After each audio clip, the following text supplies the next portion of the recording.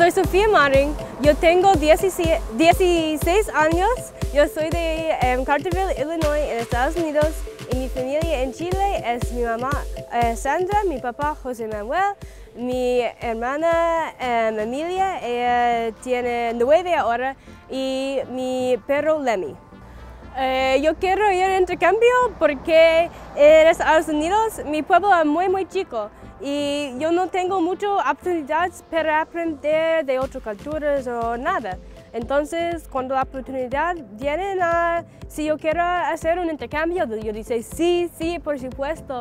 Y yo quiero ir a Chile también porque es un país un poco desconocido y no sé, yo tengo muchas oportunidades para hacer cosas que turistas que vienen a Coyhaique no tengo esta oportunidad.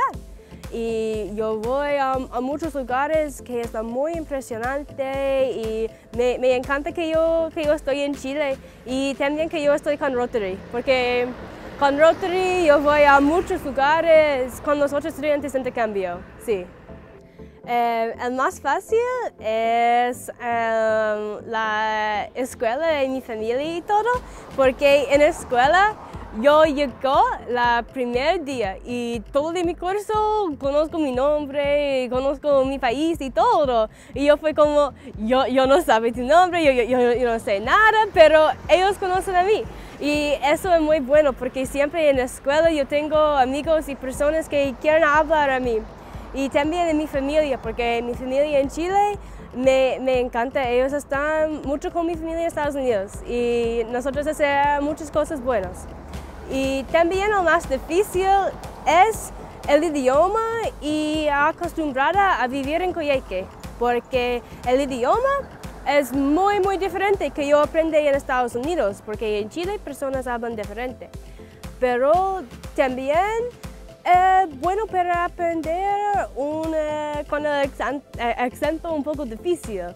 A vivir en Coyhaique, porque Coyhaique es muy lejos de todo. Coyhaique es como un otro Chile, yo creo, porque todas las cosas en Coyhaique son diferentes. Y eso es muy bueno, pero el primero fue un poco difícil. El Ltda con todo. Como mi primer día en la escuela, una persona pregunta, ¿tienen agüita? Y yo fui como, yo no entendí qué es agüita, porque agüita nunca escucho. No, es agua con la ita. Y todo como así, como la sillita y todo. Y yo no entiendo, pero como muchos meses.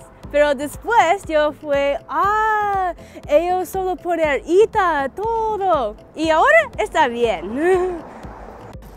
Lo mejor que yo hago en Coyhaique es mis scouts, porque durante el verano yo fui a mi campamento de scouts por 8 días y en este campamento fue maravilloso. Fui lloviendo muy frío, en un carpa mojado toda la semana, pero no importa porque las personas fue increíble. Nosotros caminar por todo el día en una montaña y todo. Y me encanta esta experiencia con mis scouts. Y esa es una experiencia que yo no puedo tener si yo ir sola, si yo ir no como un intercambio.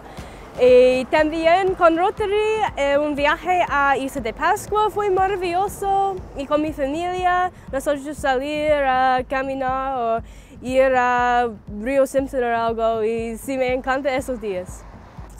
Sí, pero una persona que viene aquí como intercambio, mi recomendación es que ir con muy buenos ropa para agua y para el frío, porque el frío y lloviendo casi todo el tiempo en Coyhaique. También ir con un mente abierto, porque hay muchas ideas y muchas cosas que personas hacen que tú no puedes entender, es muy diferente. Tú crees es muy raro, pero él cree que está normal. Entonces, con un mente abierto, tú necesitas hacer para conocer a la otra persona y para la otra persona a entender tú. Es una experiencia de tu vida.